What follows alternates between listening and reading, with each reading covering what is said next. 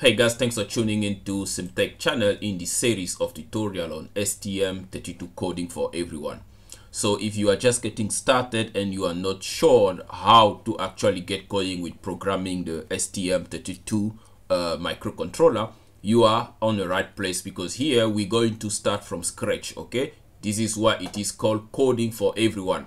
Now in this tutorial, we're basically going to have a look at the clock configuration of the STM32 microcontroller. So this is what you get if you create a project for the first time and you click on the IOC option here. It will open this graphical representation of your microcontroller right there. Now, if you are not too familiar on how to get to this point here, please watch my tutorial on installing and creating a new project with the STM32 Cube IDE. Now, when you are here, click on the clock configuration. This clock configuration here already got some default settings here that you can basically just load into your program, because this default configuration is based on the board selection that you already select when you are creating a new project. Okay, I'm using the STM32 Nucleo F334R8 board. Now you might be using a different one, but believe me, the clock configuration is very much similar, although it will have different values loaded by default,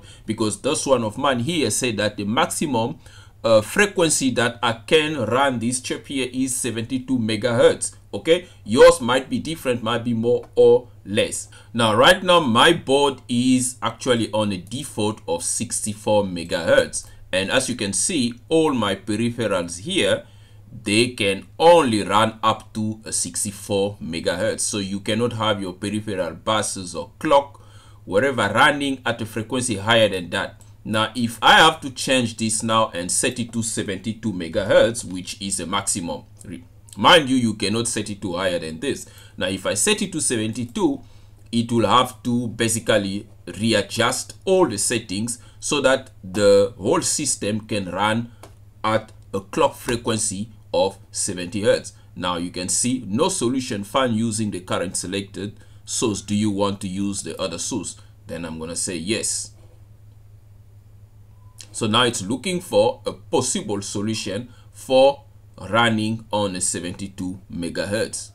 There we go. Now after finding the solution for 72 megahertz clock frequency, now you can see that the changes have been affected and all my peripherals have been adjusted to match the high frequency that the chip will be running. If you look at the clock configuration diagram here, you realize that there's some area that's grayed out. Well, this is because you have only selected a few pins that you actually going to be using. So that basically means some other area that's basically disabled on your system pins here, they're also going to be grayed out here, so you won't have to modify them whatsoever. So you can only modify the clock configuration based on your pre-selected settings here for your pins.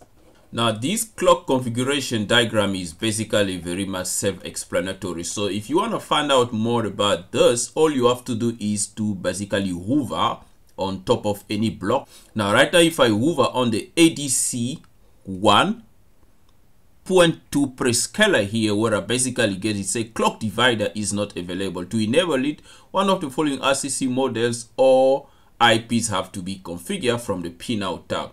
So it basically is telling me if I want to have access to basically controlling this, right? All I have to do is basically to enable one of these functions on the pin configuration tab, like what I said earlier. So if I go ahead like this timer one source multiplexer here, so if I go back into my pin out configurations and find the timers, right? So I choose like timer one and enable this timer. And once we enable it, automatically we're going to see that we'll be able to switch and change to whatever frequency we want here on the timer configuration. So let's go ahead and choose a clock source, right? So let's just go easy and say internal clock source, right? So when I select internal clock source, there are some other options that must be selected here. Now this is basically if you want a PWM frequency and all other things. I've got a tutorial out on how to configure the PWM frequency with your STM32. This is basically where you play out, you select your channel and all other things. Now let's head back to the clock configuration, and you can see as soon as we enable that timer, we now have this option here available where we can basically change and put whatever value we want to put there for our clock. And once you input it, it will have to also look for a solution for you so that this configuration can be able to load in and work accordingly in your system.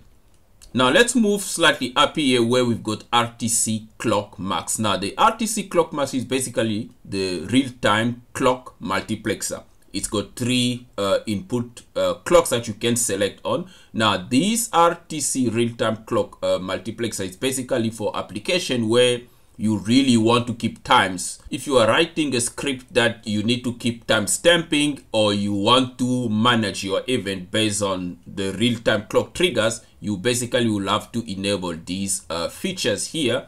Okay, that's going to manage the real-time clock for you.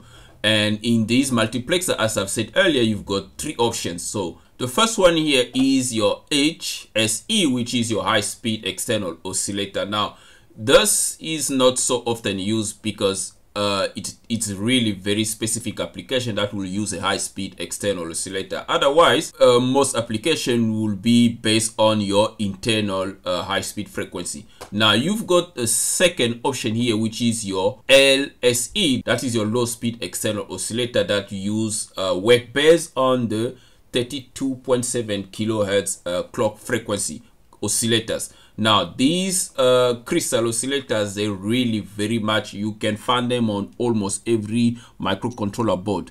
This is an example one. You can see X2 here. That is your external oscillator with a 32.7 kilohertz of frequency. Okay, so if you want to use a real-time clock, you're going to be depending on this one to clocking for you. The third option will be the LSIRC. Now this is really it depends on application. Most application, okay, if you are just running a simple application, you can also use this, because this RC basically mean you're going to have a resistance and a capacitor to basically set your timer for your external clock oscillator. So now the accuracy is not the same as having your crystal oscillator running here, right? If you select to use the resistor and capacitor, make sure that your resistor and capacitors that you choose, they've got very good tolerances. Otherwise it's going to have a very low accuracy. Right, there are plenty of multiplexer in this clock configuration diagram. Let's look at another one down here, which is MCO source. It's also gray out because it is indeed not being used.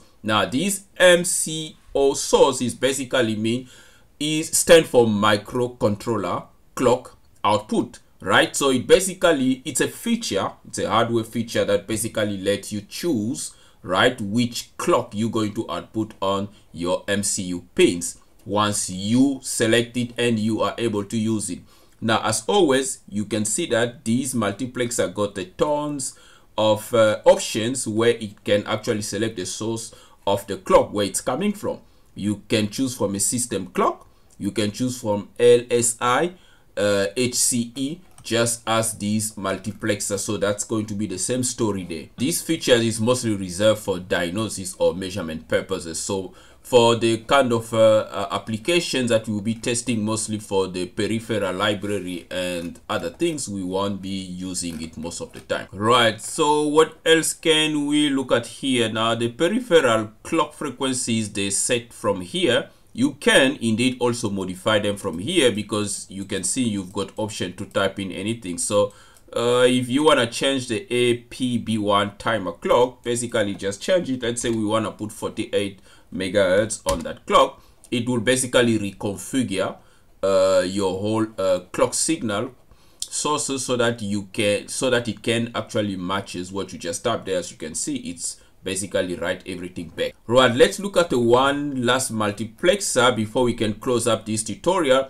And also guys, if you find this tutorial useful, don't forget to give it a thumbs up and subscribe to CMTEQ channel. That will be highly appreciated. So let's look at the PLL source max. right? Also known as the phase locked loop.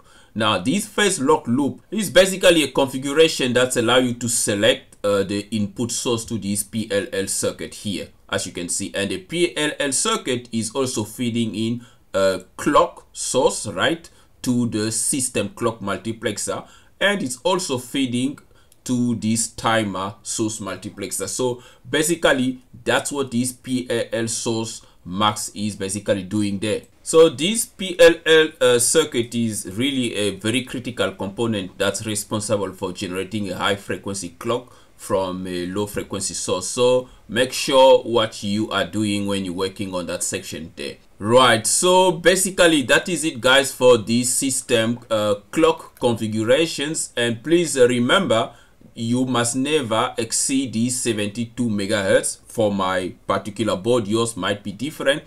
Regardless of what you are doing there, it must never go above that, otherwise your code is not going to work.